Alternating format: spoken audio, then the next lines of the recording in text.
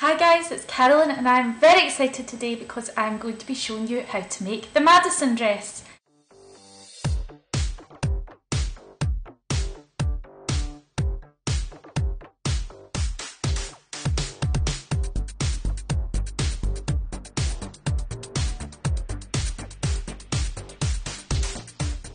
If you like the look of the dress, then log on to the website www.carolynbaxter.co.uk where you can buy the pattern, follow the video tutorial and make your very own. You need 3 different materials for this dress. Keep them all in the same colour tone. For this dress you will need a nice fabric. Now I'm using this kind of cotton, quite thick fabric. A chiffon. Now this is a silk chiffon, but silk chiffon's quite hard to work with, but this is for the train, so you can find something similar and the similar or same colour as your other fabric. You also need a lining, and again I'm keeping the colours the same. You need some poppers or velcro. Now it's up to you if you want to choose poppers or velcro to attach the train. I'm using these little poppers here, they just sew on. And you also need a trim for your waistband, so I'm using some studs. You also need an invisible zip in the same colour as your colour scheme. You need your sewing machine and your overlocker. Now the overlocker stops the edges from fraying inside the dress. I always use an overlocker, but some of you that don't have an overlocker might choose just to leave the edges. Start off by cutting out all your pattern pieces. The ones which say cut in the fold, you fold over the fabric, place the pattern piece and then cut around it. This means that you get a mirror image when you open it up.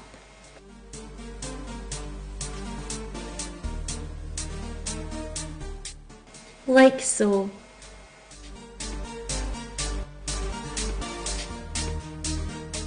The pattern pieces that aren't cut on the fold can be folded over and cut out the full way around, and this will give you 2 pattern pieces, mirror images of each other.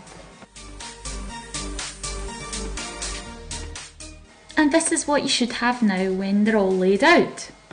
Next up, I'm overlocking all the edges of my pattern pieces.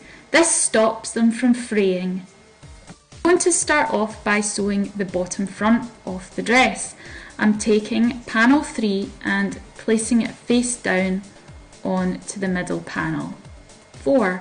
I'm then going to pin it all the way up that seam, preparing it to sew.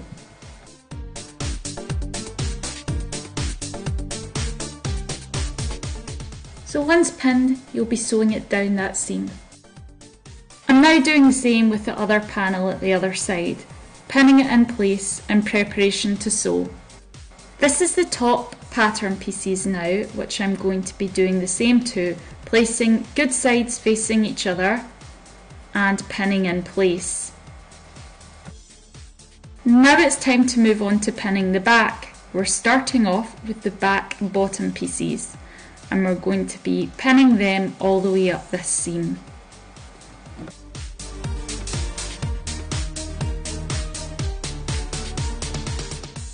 So this is one side. Now do the same with the other side of the back. This is what you should have now. I'm going to take these 2 back panels and fold them over so that they're good sides facing each other. I'm then going to mark 6 inches down and mark with a pin. This is where the zip is going to be inserted. I'm then going to sew from the pin right down to the hem. Now it's time to move on to the top back. Again, good sides facing each other and pin down that seam, and the same with the other side.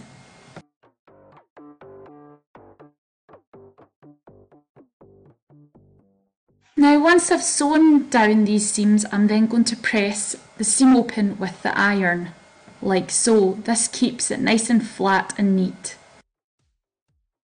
I'm now taking the top front and the bottom front and I'm going to be sewing them together. So I'm placing them good sides facing each other and then pinning the seams all lined up I'm now going to sew these two pattern pieces together.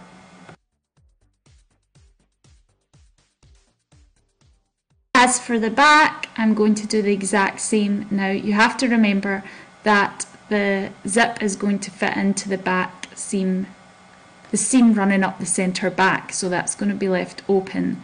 But I'm pinning both the pattern pieces on and sewing along. Once I've sewn, I'm then going to press it all with the iron. Remember, you want to keep your seams neat, so keep pressing them as you go.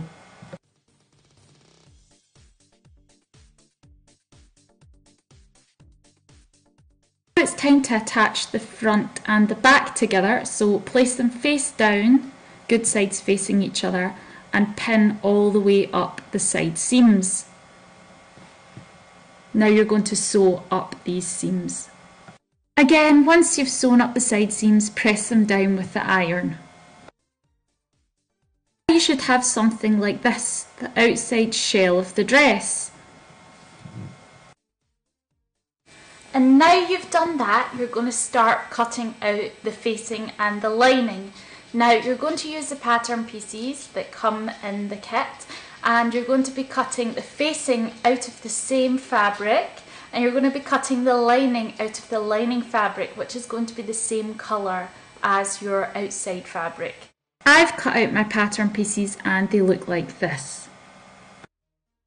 Now you're going to take all of your facing and lining pieces and sew them together the same way as you did with the outside of the dress.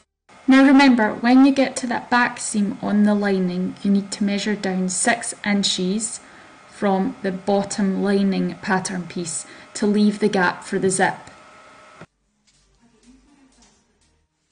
You can then fold them over, good sides facing each other, and sew from the hem to where you've marked for the zip to be.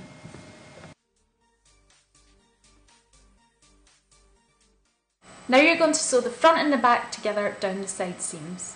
Now that you have your lining like this, I've put my little label on there, which you can do too if you have one. And I've got my outside shell for the dress that looks like this.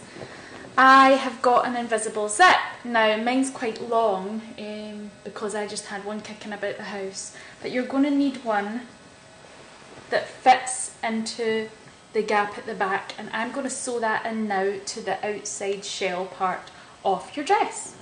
Once you've got the zip in, you should have something like this. Now it's time to attach the outer shell of the dress and the lining. You're going to take the lining this way round and place the outer shell of the dress inside, like so.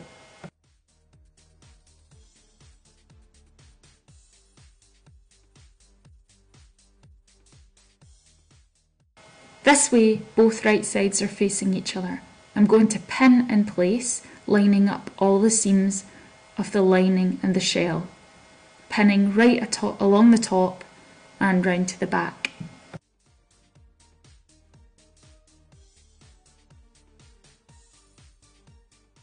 Then I'm going to sew all the way around until I get to the zip. Now I'm going to take the scissors and snip 3 little snips into this area here. Now you're cutting these little notches so that when you turn it back inside out, it presses nice and flat and neat. Now that I've sewn along the top of the shell and the lining, right along here, and I've snipped in this area here, I'm going to sew down here to attach the lining to the zip. So I'm going to make sure that I've lined up the seams on the outside and on the lining, and I'm going to pin it all and now sew it to the back of the zip. Now I've sewn along the top and I've also sewn the lining to the back of the zip. I'm going to turn the whole dress inside out again and get the little corner at the top of the zip on both sides and just slice a little triangle off that. Be careful not to go too close to the stitching, but that just means that you're going to get more of a point at the back where the zip meets. And now I'm going to take it over to give it a good press. If you do that on both top parts of the zip, it means that you can press it to a nice point.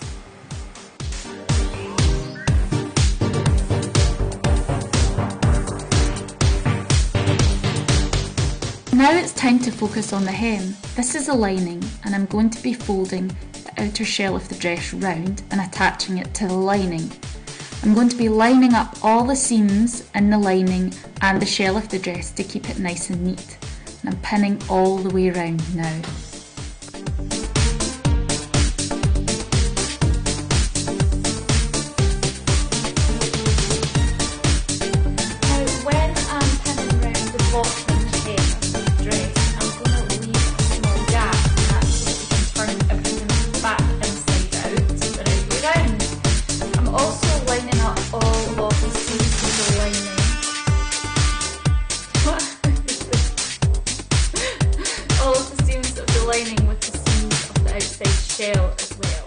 Now you're going to sew that all the way around. Now that you've turned it back through the little hole that you've left there, you should have something that looks like this, and you're going to press it over. This turns into like a facing. So this was the outside shell of the dress, but it's folded over now so that you can't see the lining when you're wearing it. And once the dress is finished and you don't need to get inside of the dress anymore, you can sew the little gap shut by hand. Now you've got your main dress finished. You could stop now and just add a trim, a sparkly trim. But I'm going to show you how to make and add this chiffon train. Take the band you're going to fold over a piece of fabric and place the waistband pattern piece down, pinning it in place. You're going to need 2 of these, so do this 2 times. Because you've folded it, when you take the paper pattern piece off and open it up, it should look like this. Now I'm going to do the exact same with a piece of interfacing, as I'm going to iron this to the back of one of the waistbands. Make sure you get iron-on interfacing. Now I've opened it up like that. I'm going to place it on the back of one of the waistbands and press with the iron. I've now got my piece of chiffon, this is silk chiffon that I'm working with, and I've cut it the right length. It's going to fit from the waist to the floor with heels on. So that will be different for everybody. I will fold it up and check and then cut it. Now I'm going to be inserting it into the waistband this way, so this is kind of the shorter edge, and then measure how long I'm going to use before it hits the floor. And what I'm going to do now is press it and fold, and then fold again and sew. So that will be finishing all the seams, so that we don't fray and get neat. We're going to need a really sharp needle for this.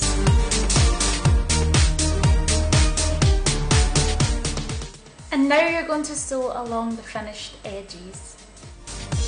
Now you want to take the band that's actually facing on, and you want to find the middle of it and with the pin. You're going to do the same. You're going to fold it and find the middle of it on one of the unfinished edges. Now this is the edge that you're going to put into the waistband. So once you've roughly found the middle, mark it with a pin.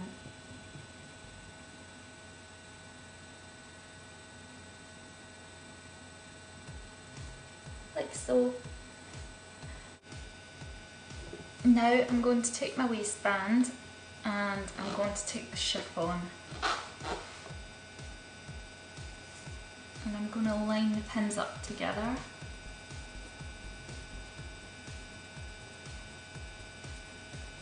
And pin it in place in the middle. Now I'm going to work on fitting this into this side of the waistband and this into this side. Now this will involve some pleating, so you can do it uniformly, a little pleat every 2 inches, so that you can fit it into that area, or just kind of do your own thing. At this edge and the other edge, make sure you leave 1 centimetre overlap of the band. So I've started the chiffon here. This is what one half is looking like just now, so I've put lots of little pleats down it.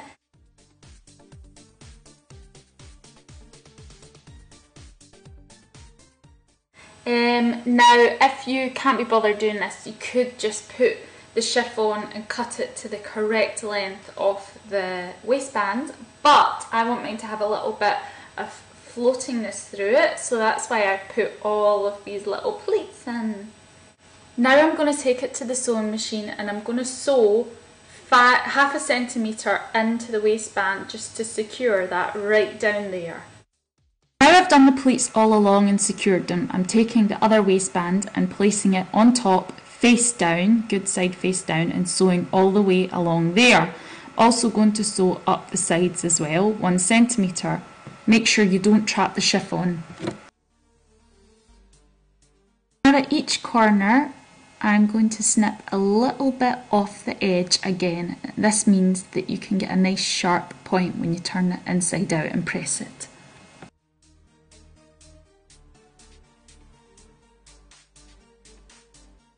I'm turning it inside out and I'm going to press it with the iron. You might need to poke a little pair of scissors into that corner to get it nice and sharp. As for the top of the waistband, I'm folding over 1 centimetre on both sides and pressing it inside. This means that I can then hand sew or sew all the way along and close it off. It's time to embellish the waistband now. I'm going to add some pyramid studs. I'm hoping to add them kind of all the way along round the band, but you could add some sparkle trim if you wanted to. It's up to you. I'm going to attach my band with poppers, so I'm going to put the dress on and hold the band around my waist, marking where I would need to attach the poppers on.